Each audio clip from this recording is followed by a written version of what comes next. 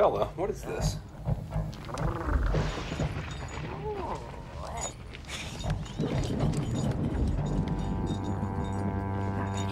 Where did you find this, huh? Hey, welcome back to another video. So it's been a couple of weeks since I did an update on the shop. I've been keeping myself busy with little projects here, and I'll show you guys some of the things that I've been working on for the past 2 or 3 weeks. There's no reason to apologize for not making videos. These videos are really for me, for future archival purposes anyway. So I do need to do an update video though, so I'll go ahead and take you around the shop. The electrician and the inspector are going to be here in about a half hour. Well, the electrician's already here. We're just waiting on the inspector for the electrical box that he installed a couple months ago. Back in June, I think it was. Right now, it's August 21st, 2022. So let's go ahead and do a little tour of the shop here, and hope you guys enjoy it. All right, not too much different stuff. We just have, the usual. We have orders, bags to be made, bags of pay dirt. Nothing's changed here. Staying busy, that's for sure. Got some expert bags getting ready there. We have some crumb bags, beginner, discovery bags and all that. We got our kitchen strainers in from the dollar store. We order them from the Dollar Tree online.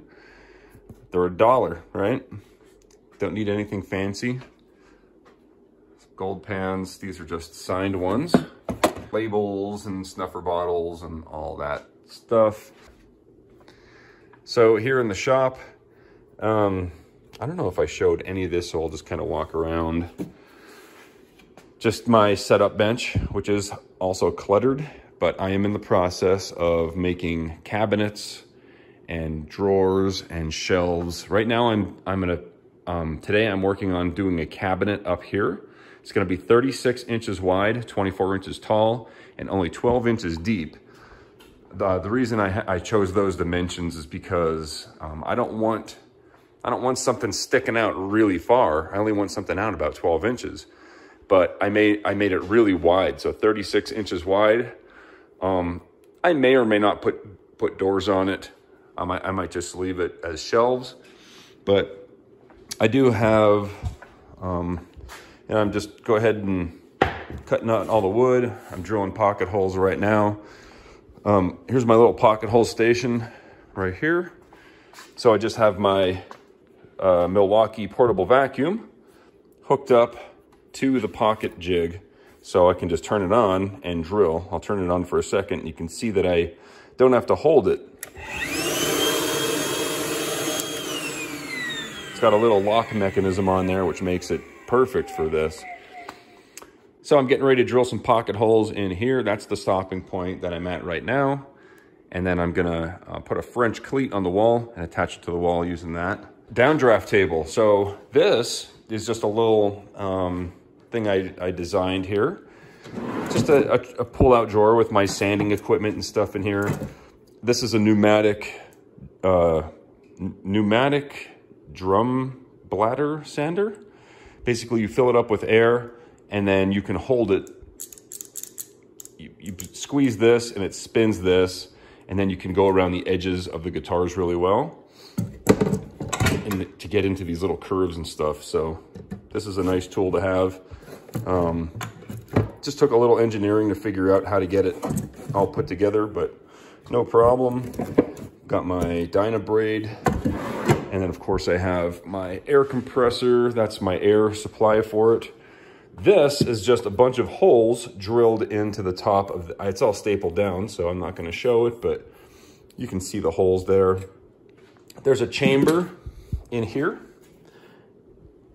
and it's triangular or trapezoidal or some strange shape, and it just, I can hook up my dust collection to it, so when I'm sanding, all the dust goes into the dust collector and not into my studio, right?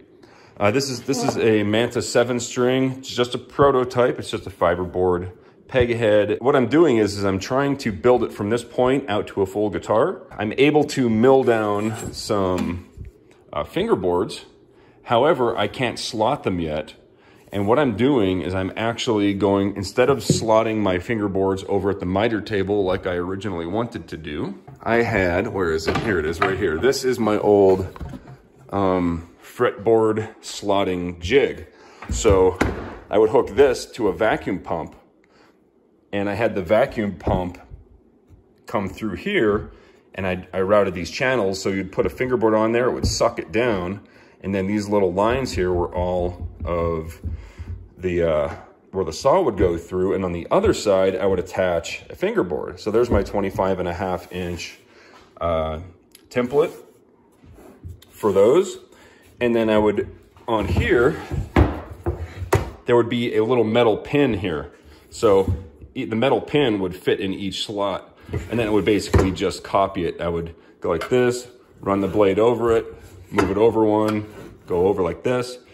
But this is the old school way. This is the way I used to do it. This is before I had any money or anything like that, when I had to pretty much build everything myself, which is a good skill to have. But I went ahead and purchased an LMII fret slotting jig for the table saw. And I have a special blade. This is the fancy way. Wait till you guys see how this works. So I'll make a video on that once I get that rolling. And yeah, I think the electrician and the inspector are here. So yeah, quick update.